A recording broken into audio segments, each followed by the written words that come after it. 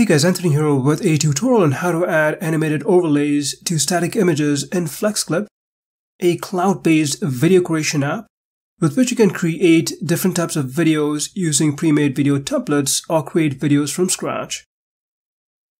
If you haven't yet, I'd encourage you to watch this tutorial on how to create videos in FlexClip.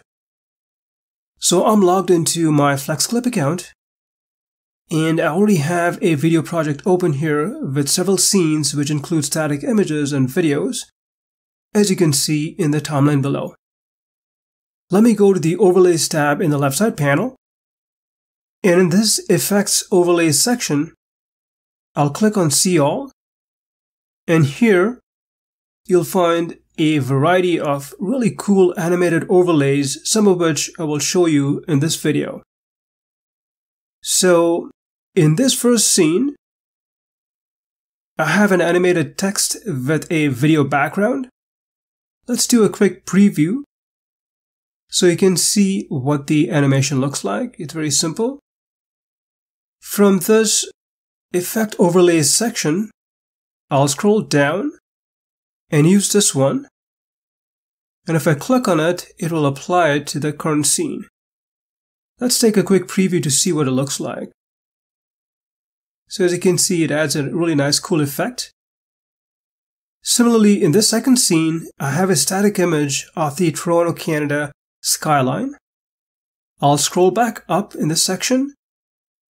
I'll choose this one, and it'll be applied to the scene. Again, let's take a quick preview to see what this animation overlay looks like. So that looks pretty cool, isn't it?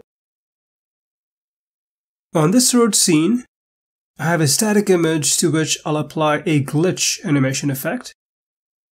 Again, in this section, I'll scroll down to the glitch animation effects, and I'll choose this one, and it'll be applied to the scene like so. Again, let's take a quick preview to see what this glitch animation looks like. On this fourth scene, I have another static image to which I'll apply the matrix animation effect. I'll scroll down in this section, and I'll choose this one, and it'll be applied to the scene. Let's take a quick preview to see what the animation looks like. Now on this one, I'll click on this button in the top right corner, which allows me to select the specific overlay. Next, from this toolbar up top, I'll click on the blend mode, and from these options, I'll choose the hard light option, and as you can see, it has darkened the image. Let's take a quick preview to see what it looks like. So this one looks much better, as you can see. Similarly, on the fifth scene, I've got a Bitcoin image. I'll scroll down in the Effect Overlays section, and I'll choose this one, and it'll be applied to the scene. Again, I'll click on this button in the top right corner, and then click on the blend mode, and from these options, again I'll choose the hard light option so that it darkens the image. And let's take a quick preview to see what this animation looks like. And as you can see, this looks much better. So hopefully you get the idea now.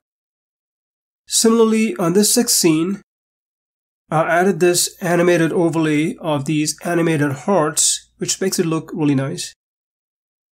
On the seventh scene, I added this smoke animation overlay to give this static image a really cool animation effect. To this eighth scene, I've applied fire animation overlay. And finally, to this last scene, which is a logo animation, I added this cool moving light animation effect. There are a ton of really cool animation overlays here, so feel free to explore them all and then turn your static images into cool animated video clips. Now, once you're happy with the animation, you can click the export button in the top right corner to render the animation as an MP4 video or a GIF animation. In this showcase video, you can check all the animated overlays that I created in this tutorial. Well, hope you found this tutorial helpful. If you have any questions, please leave them in the comment section. Thanks for watching.